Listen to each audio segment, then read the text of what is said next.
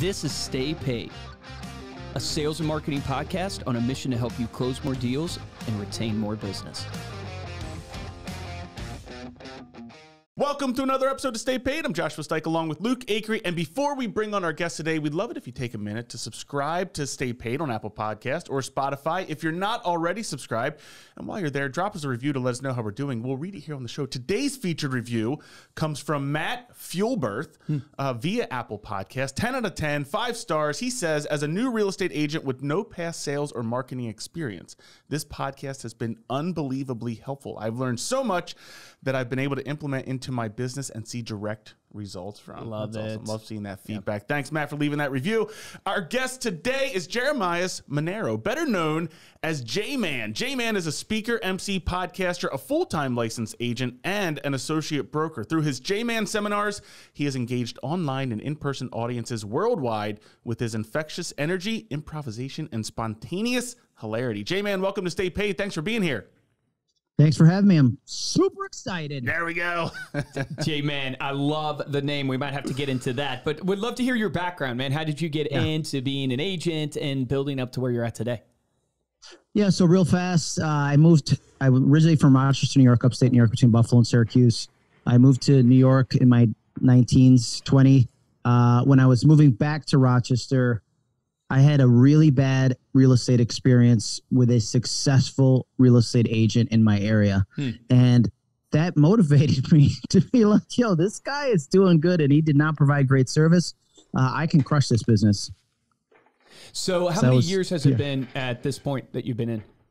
17 years. Oh, 17 years. 2005, okay. I started when everybody could get a mortgage. And then I weathered the storm. Yeah, that's what I was going to say. You went through the crash, man. So what's your advice to people as the market is shifting right now, right? And, you know, there's a ton of panic. The headlines are always going to be panic. But what's your advice for 2023? Yeah, should be excited. Like when I see change in something and it's more difficult, that's when the order takers are going to go by the wayside, right? Like the crash hit 2018. I'm like, see you guys. I was door knocking every single day. Expireds are my bread and butter. I'm like, this. Wow. I love it. I love it. Yeah. Adversity makes great agents. Door knocking expireds during that recession. That's amazing. Yeah. It's the activity. I mean, I was listening to a podcast this morning that literally just said, look, you can't control the results, as we all know, but you can control the process and the activity that you do every single day. So would love to hear kind of, you know, this podcast is all about sales and marketing, right? How do you generate leads? How do you, you know, build a business that's scalable and sustainable? You've been at it for 17 years, so you have figured something out. When it comes to lead generation, where's the main place that you focus? Well, now 17 years in, it's my sphere. Okay. But when I first started, the reason why I did so well in the beginning and continued to do well was I came from a prospecting background. I used to sell alarm systems door to door before real estate. So that's why I was like, wait, all I got to do is go talk to people, and the people that want to sell have red and white signs that say for sale by owner in front of their house. Okay. All right. Where are they at? That's what I did. 43 transactions my first year because like, I don't care if you tell me no. That makes me happy. So like when you approach a door, what tips would you give for door knocking, right? Because it's like many people are nervous about door knocking. I'm nervous about it when I've gone out. What would you recommend? I think it's so many people worry about what am I going to say, but what's more important is how you say it, the delivery of it, right? So when I would come to the door, I would pick up the red and white sign out of their front yard. Okay. Picture this, pick up the sign, bring it up and be like, hey, how you guys doing? And be like, what? Well, you want to sell your house, don't you? Yeah. Well, the reason why you haven't listed with an agent is because you want to save on the commission. Am I right? Yeah. Well, if I can show you a way we can build that right into the transaction, could we work together today? Yeah. Okay. Can I come in? Start wiping my feet, get in the door. Like short, sweet. Too many people want to talk too much and ask too many open-ended questions. You know what the hot buttons are if it's for sale by owner. And the whole time I'm like, right? Like smile. It's not like, well, you want to sell your house, don't you? Yeah. Enthusiastic. You're excited. Like you have something that they want. Yeah. Like I know you want to sell. I know the only reason why you haven't listed with an agent because you want to save money. Let me show you how we can work together. I'll make you the most money possible. You know, period. It's so powerful. It's such a golden nugget for the audience of the key to sales is being super direct, not dancing around the point, telling them exactly what, they're thinking about. Hey, I know you haven't listed with an agent because you don't want to spend the money on commission and you don't think an agent's going to do a good job. But if I could show you a way where you can actually make the money you want and I could take all the pressure off you, would you give me a shot? Yeah, it's beautiful, man. I love that. So, okay, so you did a lot of door knocking.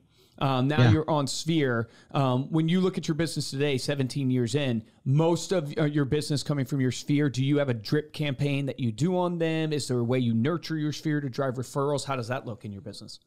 Yeah, I mean, we drip on them with the CRM. I'm big on social media, so I try to reach out to them like direct message, Facebook Messenger, and really engage with them like a human being and not a salesperson. You know, somebody's having a baby, like I send them a message with a video like, oh my gosh, I can't believe it. I remember when you guys were boyfriend and girlfriend and I sold you that house, right? Like being a human being and connecting with them as a person.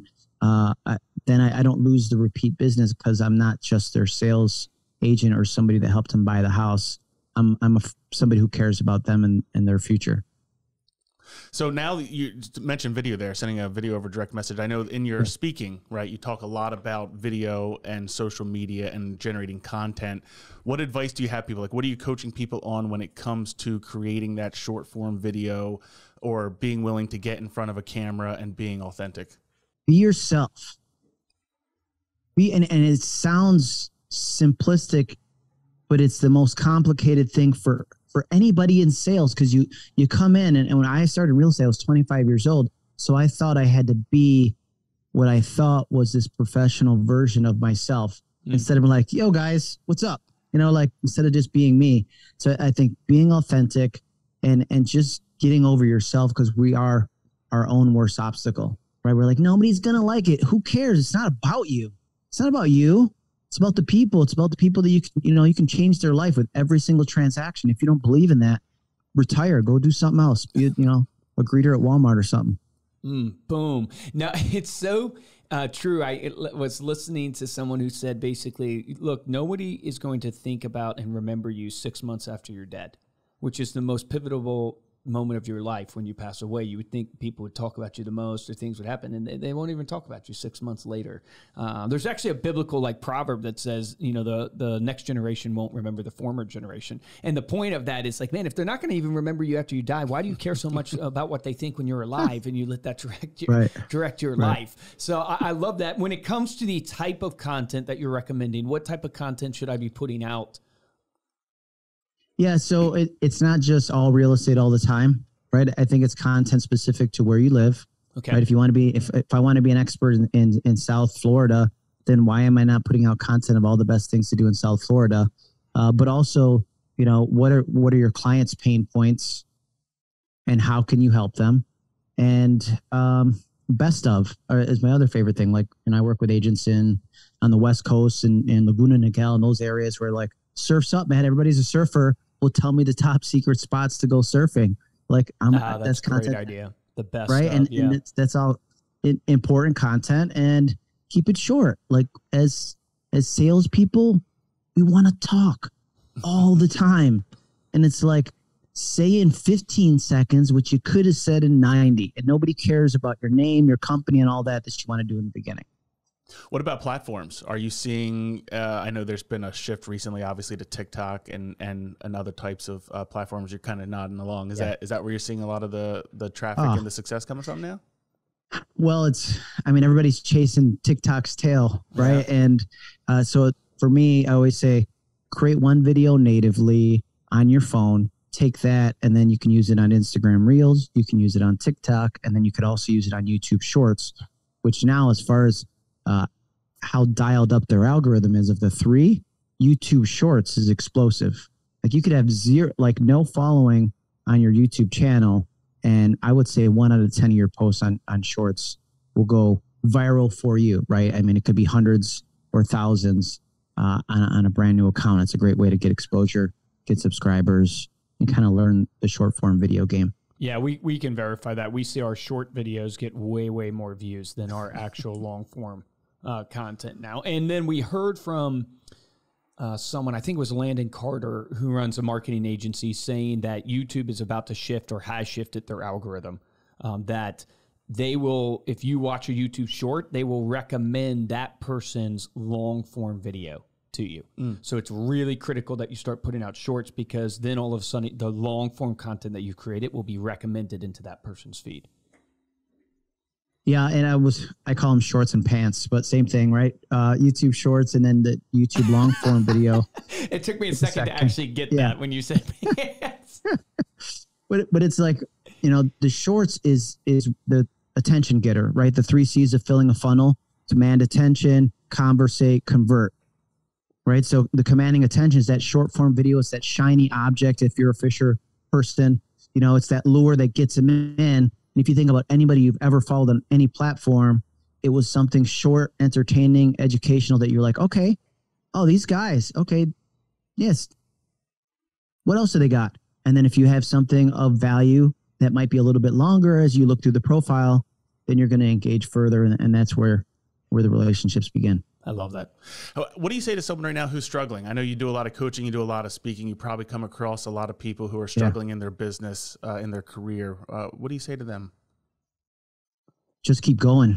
I would say success really is on the other side of struggle. Always. I mean, 2008, if anybody who made it through that in sales, you know what I'm talking about. When you're like, well, there must be an outage in the neighborhood because my gas and electric just got turned off.